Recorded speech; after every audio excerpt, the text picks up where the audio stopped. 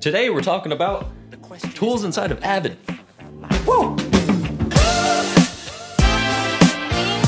Hello peeps, what's up? My name is Steve Douglas, as you can see right here, and today I'm going to be talking about the tools that you can use inside of AVID, and I'm also going to briefly go over importing footage one more time, just in case you guys missed it in one of my previous episodes, or for some reason I completely forgot to include it in one of my episodes, because that may be something that happened. If so, I apologize, but I'm going to go over that stuff really quick. So using the same project that I set up in one of my previous videos, I'm going to open up the raw footage bin. Now for the purposes of this video, I'm actually only going to link footage. I will go over transcoding high quality footage for smaller systems in another video. For this, I'm just going to focus on pulling this stuff in. So you're going to right click, go to input, you're going to go to source browser. Now some people will use import media, but that's something different. You'll want to use your source browser to navigate to your footage. So for the purposes of this video, I'm going to go to my 2 TB hard drive, and I'm just going to use some stuff from another project that I've worked on. So once you click on that, you may get some of these errors.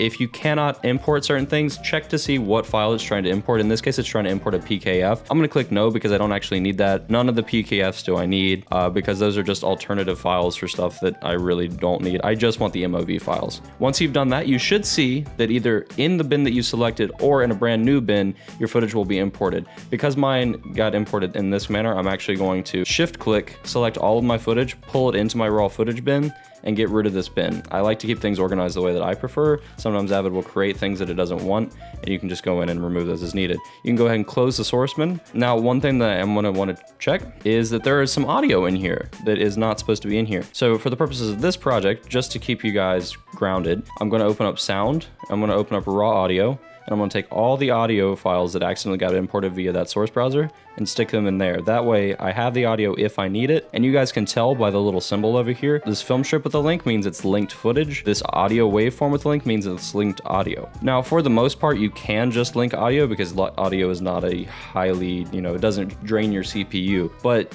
what's the point in taking up more space if you don't need to? Then once you've done that, you can go ahead and you can close that raw audio bin. Make sure your sequences bin is open, and we're gonna right click and we're gonna create a new sequence. And we can just call this rough cut 1. For the most part, or rough cut 01, I apologize. For the most part, you'll wanna follow a pretty standard naming convention, and that's gonna go rough cut, fine cut, final cut. And then things may start to change because you may have a picture lock cut, a color cut, you may have a sound cut, different things that will differ, but you generally have a rough, fine, and final cut. Those are your main 3 stages of an edit. In order to keep the naming convention fairly simple, you'll want to start off with rough cut 01, and then every time thereafter that you start a brand new editing session, it's a good idea to click on that sequence and then hit Control D or Command D depending on what system you're on. I'm actually going to delete that because I haven't modified anything, but that way you constantly have something that you're updating, and you'll change it to rough cut 02. That way you can always go back to the session that you started in case you just got way too into your work and suddenly you're like, wow, this is completely devolved into something I don't want. You can always go back. That's why you do that. Sequences don't take up a whole lot of space. Pro edits will have hundreds of those guys sitting in various bins. When in doubt, duplicate your sequence.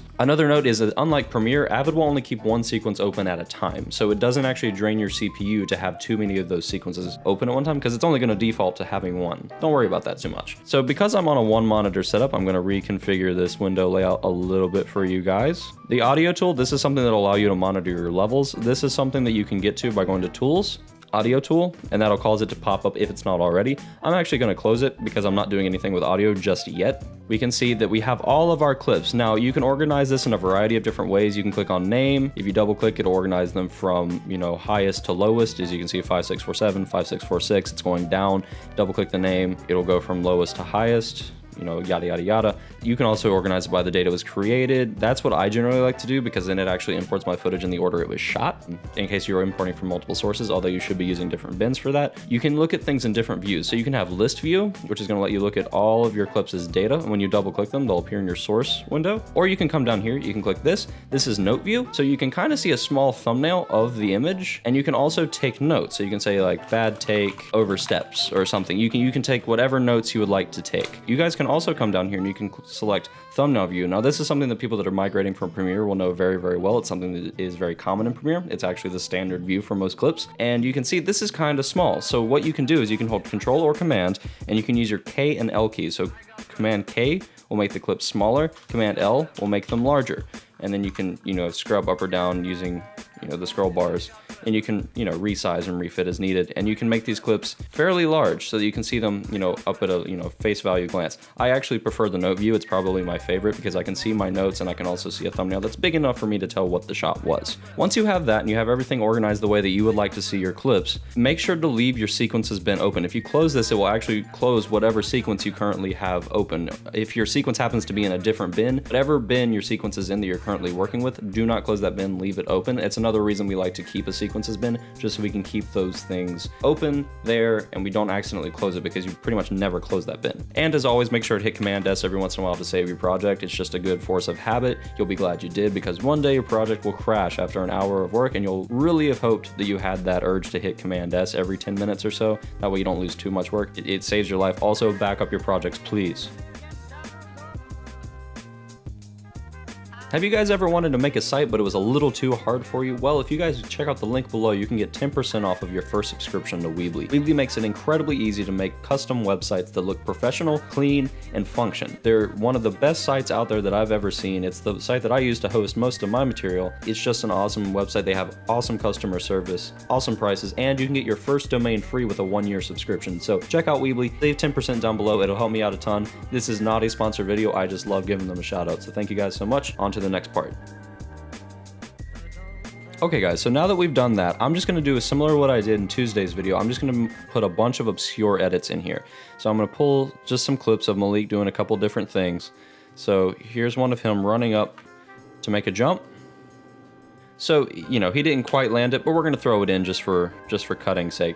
And then we'll take a couple more different shots. Now, one important thing to remember is that whenever you're loading clips into your source window, make sure to use your I and O keys to set your in and out points, and that'll determine where your clip begins and where it ends whenever you place it into your timeline. And you can place things into your timeline by either clicking and dragging, like so, or what I prefer to do is use your V and B keys. Now V is going to splice in your clip. What that'll do is wherever your cursor currently is within the timeline, your scrub tool, it will place that clip at exactly that point, and whatever is over here and whatever is over here, it will push that apart to make room for it. It won't get rid of anything. Problem with that is it can sometimes throw things out of sync, especially if you're only importing video or only importing audio, as it will only shift whatever tracks that it's currently affecting. The B key is going to overwrite. What that'll do is it'll throw a clip down into the timeline, but it's going to erase whatever was there and replace it with its own content. The fortunate thing for this is that it's not going to override the sync. However, it will override your footage and potentially lose something that it might not be so easy to undo or dig back up, so that maybe if you needed that shot, now you're going to have to go find it again to place it back. So be cautious with both. Get very used to using your keyboard, because the faster you are, the more efficient you are, the more you can spend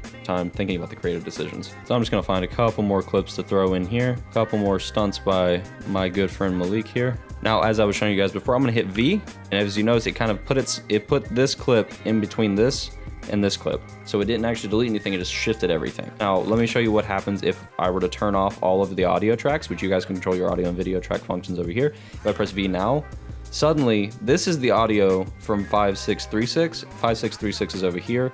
It only placed in the video and only spliced that in. That is why it's dangerous sometimes, as long as, you know, you just got to be careful. Pay attention to what you're doing, and things should go just fine. So now that we have 3 clips in here, nothing really matches, nothing's meant to cut here. I'm just here to try and explain the tools and explain a little bit of the functionality. We're kind of cutting obtusely. So once you're into the timeline, let me break down a couple tools for you guys. This is your scrub tool and your cursor. This identifies where this frame currently is placed. So wherever this is on the timeline is the image that you'll see here. What you guys are probably seeing is you're missing these options here. Go to this little triangle, you can click that, it'll reveal different things. And if you come down here, you can select your waveforms. That way you can see your audio. That's super useful if you're cutting to music, if you're trying to cut dialogue, if you're trying to really edge things out and you're more of a visual person. I know I definitely am. One thing to keep in mind though is that whenever these are present, it does fill up your RAM because it takes space to draw out these waveforms. It also takes up a little bit of CPU power. So you're going to want something that has a little bit of oomph. Sometimes you may not need these on if you're cutting audio only and you're cutting to a song. Maybe you don't need to see the audio waveforms because you can hear it very clearly. Just depends on what's going on, but that's how you get to it. Over here on your left, and now these are some of the most common items. This little guy right here, you're going to want to almost always turn him off. What that does is it's similar to Premiere and that it'll keep the video linked to its respective audio. Most pro editors don't use that. Very few times will I use it. Sometimes I will keep it if I'm cutting like a video like this, a YouTube video, just because it's simpler and it makes that move a little quicker, but 99% of the time you're going to want it off. But now you can see I can select each individual item on its own and it's not linking anything. If you come over here, you have your segment mode, which is a lift and overwrite. So if I start moving things, things while this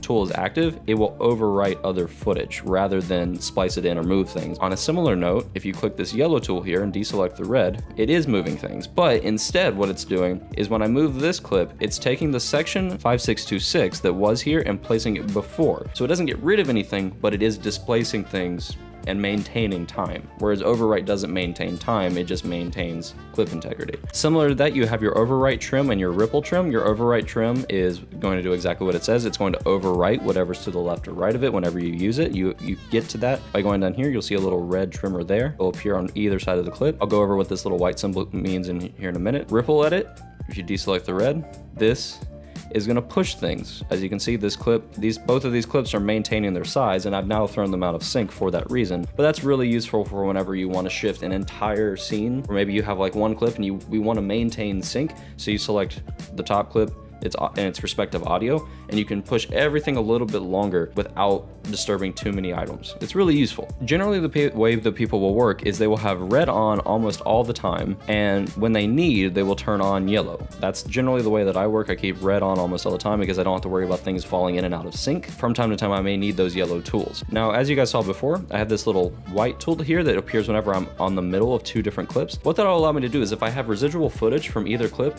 either after it's ended or before it's begun, I can use this trim tool to maintain time, but kind of stretch the clip before or after without changing the audio beneath it or without changing the length of the clips. You know, my video begins at 00 and extends down here to 7 seconds, 13 frames. This doesn't change the amount of time that happens between the left and the right, but it does change where the clip cuts. You'll notice it doesn't change the audio either. You can select multiple things at one time, and so now the entire item will shift. This is really, really useful for whenever it comes time to cut scenes, cut dialogue, and you decide, oh, like I don't really like that person's facial expression, but I want to cut back, but I want to maintain their audio. So this becomes really, really useful, and it's one of the most useful tools within AVID that a lot of other pro editors don't have. Another tool that I use fairly often is to the right and to the left. What that does is it'll take wherever your cursor currently is placed, and anything to the right, including whatever is currently under it, will be selected. That's great for whenever you're cutting maybe a really long form movie and you want to add a scene or you want to add a little bit onto the end of something without messing up the sync of everything else. So you place your cursor at the point that you want to maintain, you hit select right, and you'll be able to shove everything down and make room for that new scene without affecting the rest of the footage too much. Another tool that a lot of editors that come from Premiere and Final Cut really look for, and they're like, where is it? It's one of the most essential tools ever. Why can't I just find it?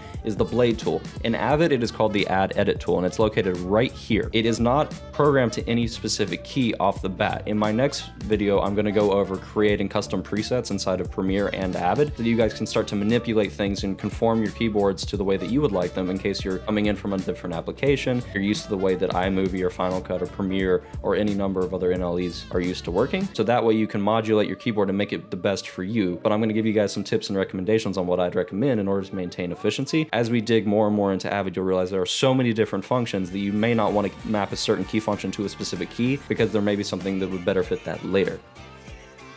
But I thank you guys so much for watching. I really appreciate it. If you could, check out the Spreadshirt sale we've got going on down below. I just added a few more designs and a few more products to the store. You guys can buy those and you get a certain percentage off each week. Helps me out a lot, and you guys can get some awesome merchandise. Thank you so much for watching. If you could, like and subscribe below. Helps me out a ton, and I will see you guys next time. Bye!